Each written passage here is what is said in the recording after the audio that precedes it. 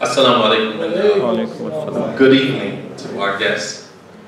I just want to make a couple of brief points. I just need you guys to stay with me for a little bit. Right?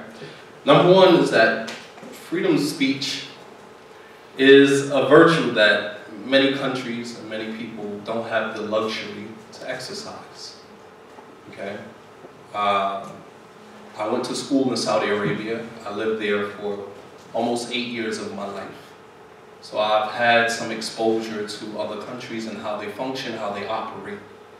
And I can tell you that as Americans, we have some luxuries, freedom of speech being one of them, that people in other countries don't have, right? And I think that we take those freedoms and those luxuries for granted when we use freedom of speech to insult people's religion, insult people's faiths.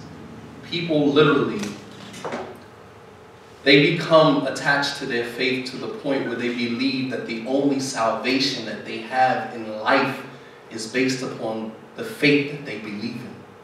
And to have someone come and insult that under the guise of freedom of speech, in my estimation, would be taking this luxury that we have and just abuse it. Because as people who can exercise freedom of speech, there's so many things that we can speak out against. Oppression, you know, marginalization of certain ethnicities and cultures, and, you know, there's so many things that we can utilize freedom of speech for. And no way am I justifying what happened to the journalists at Charlie Hebdo. But the thing is that I'm pretty much a straight shooter, and don't really cut corners. And I think that there are people out there who like to hear it straight up, without all of the political jargon, without all of the political correctness that everybody is kind of tiptoeing around. Right? This is freedom of speech, right? I'm free to say it. Right? I'm exercising that right now, right? Okay, but in quoting Pope Francis today, right? And you guys had to know that this was coming. All right. And I mean, like, we respect the Pope, and, you know, what he said was definitely on point. But I think the voices of the people who, you know, adhere to their respective religions, their voices should be enough. We shouldn't have to have Pope Francis, who's a Catholic, who comes and says that there should be limits to freedom of speech when it comes to insulting people's religion. Why did Pope Francis have to say that? Why, when a Muslim says that, why wasn't that enough? Why does Pope Francis have to say that before the light bulb goes off in people's heads and they say, oh wow, you know, that does make sense? Why do the voices of the people who adhere and believe in their respective faiths, why isn't that enough? And yes, people do have the right to insult you. They can insult you. But as Pope Francis said, as he had one of his friends traveling with him, he said that if my friend said something about my mother, right, then he has to expect that I'm going to punch him in the face, right? And he threw a punch at the guy, and it was in a joking manner. He was being facetious. But there is a reality to that, and that is that when you insult people, you have to understand that there will be some backlash to that. And the thing that bothers me the most is that here in America, Islam has been here since the very beginning, even before, as some accounts may boast. But the point that I'm making is that we live amongst Muslims. There are all of these Muslims. I flew to Minnesota, right, which is probably where the largest population of Somalis are in America. And the whole airport is literally run by Somalis. So if Muslims are terrorists, Muslims are this or that, then how is it that a whole airport in America is being ran by Muslims?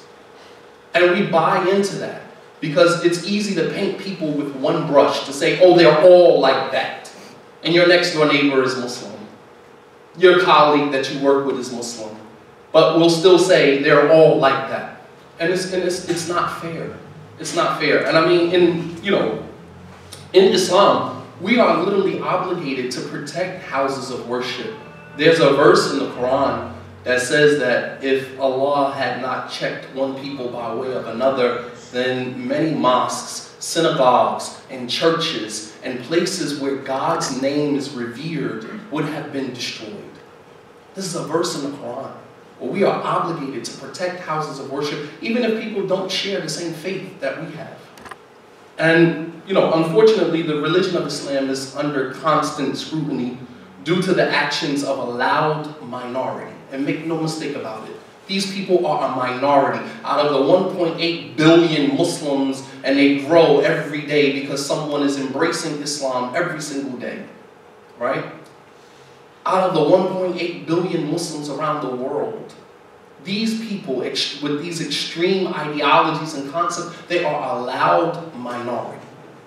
Because the vast majority of Muslims do not believe in that, do not condone that, do not advocate for that.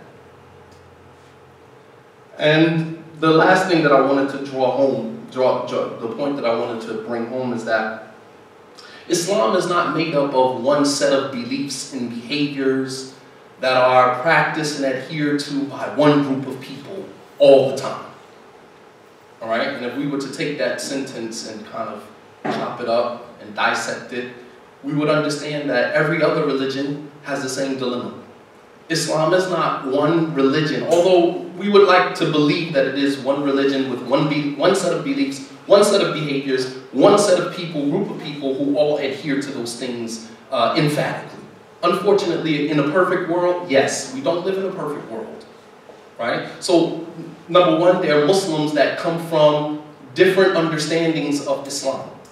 You have different sects of Islam, Shiitism, Sufism, Sunnis, you name it, you name it.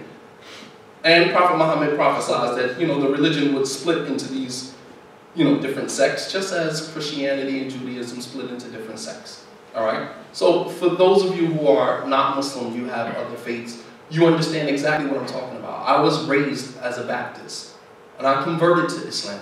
So I know both sides of the fence. I'm not speaking to you as a Muslim who knows absolutely nothing about Christianity. I was born and raised as a Christian. And the thing is that even Christians amongst themselves, you have Protestants who believe that they're better than Baptists, Baptists who believe that they're better than this one. And in Islam, we have the same thing. Sufis believe that the truth is with them and they are the ones that are going to paradise, right, to heaven. And they are God's chosen people, right? And Sufis believe the same thing. Shiites believe the same thing. And with each belief system, there are a set of behaviors that are attached to those beliefs. And so when someone draws a picture of Prophet Muhammad, insultingly and making mockery of someone's faith, you have to believe that within that group of people that are called Muslims and the different sects that are amongst them, that there are some people who are not going to take, and it doesn't matter, we can speak out against the terrorist acts, we can speak out until we're blue in the face. This is not going to change anything. Where does it start? Where does the change start? Because I'm a solution-oriented person. I don't like to just keep blabbing, and we're not really getting anywhere. What is the solution to this? Muslims come from certain countries where if you were to insult Prophet Muhammad, they would murder you in the streets. I remember being in school in Saudi Arabia, and there was an argument between two students. One said if Prophet Muhammad was alive today, he would wear the regular clothes of the people in his environment. The other one said no, he wouldn't. He would wear the standard Saudi dress, which is the white long thobe, what you see Imam Hadi wearing now, right? Said no, he would wear this. And I mean, literally in the hallway getting ready to fight, to the point where one got upset and he declared the other one to be an infidel. You're a kafir, you're a disbeliever. Because he said Prophet Muhammad would wear the regular clothes of the people in his environment. A small argument like that could escalate to the point where a Muslim would call another Muslim an infidel. So what do you think is going to happen when we release this individual out into the world and someone from another faith just happens to, say whatever he feels about Prophet Muhammad? These ideologies, they exist. You cannot kill an ideology. You can as many planes as you want, as many bombs as you want. You cannot kill an ideology. Ideologies don't die.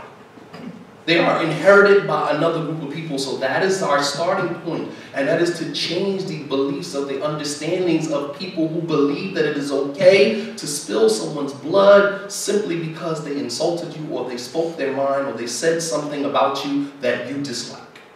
That is where it starts. And we have issues like that right here in America. If you was to say something about my mother right now, I would get offended, and, you know, God knows best where that conversation would end. But we see this all day long. I pick my children, go to junior high school. There are fights up there every day. And what are these fights over? Because someone said something about this one, someone said... So we have a problem. That problem exists right here in America. Right here next door, I live in the buildings right here next door. There were 2 people that were murdered just a couple of nights ago. 2 people murdered in the parking lot. Why? Because most likely somebody said something that I didn't like. So this is a universal problem. This is not an Islamic problem for we to make Muslims and Islam the bad guys, right? We're always looking for a boogeyman. We're always looking for someone that, you know, we're in fear of, that we're scared of, right? Because fear motivates people. There are 2 motivating factors, right, that the media uses. Fear and love, compassion. And I mean, we want to be more compassionate as Muslims, and we want to fight against these, you know, ideologies and these concepts. But I think it's important that we, you know, put everything in perspective and understand that, okay, I'm at 12 minutes already.